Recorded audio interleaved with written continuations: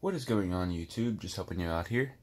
And for today's video, I will be doing Chapter 2, Problem 11 in the Quantitative Chemical Analysis 9th edition textbook by Daniel C. Harris.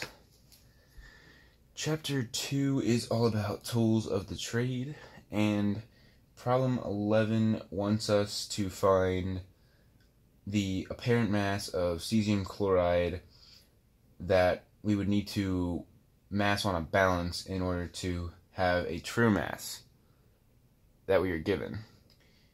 So basically this question is asking about buoyancy correction, and the equation for buoyancy correction is your true mass, ignore that M, your true mass is equal to your apparent mass, or the mass that would be read on the balance, times this huge fraction, which is 1 minus the density of air. This P symbol is a rho, a Greek letter rho, which stands for density, over rho standard, so some standard density, over 1 minus density of air, over the density of your unknown, or the density of your chemical, in this case the density of cesium chloride.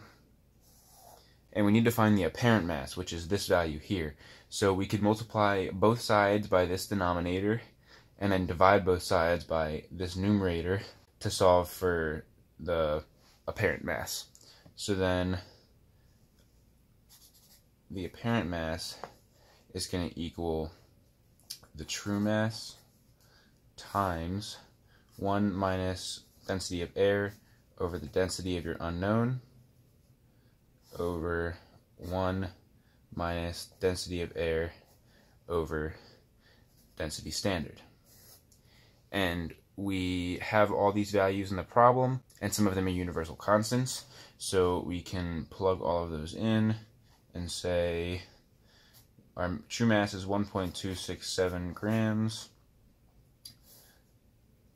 and the density of air is 0.0012 grams per milliliter. The density of our unknown we are given in the problem, which is 3.988 grams per milliliter, over 1 minus the density of air, which is the same as above, over standard density, which is a universal constant, 8.0 grams per milliliter. And when you plug all of that into your calculator, you will get 1.267 grams, keeping the same amount of sig figs as we're given in the problem with this mass. These two masses will be the same.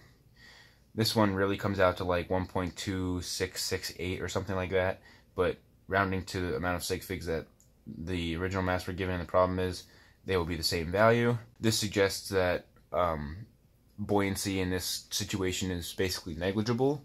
It won't affect any further calculation significantly. So we can say buoyancy is negligible.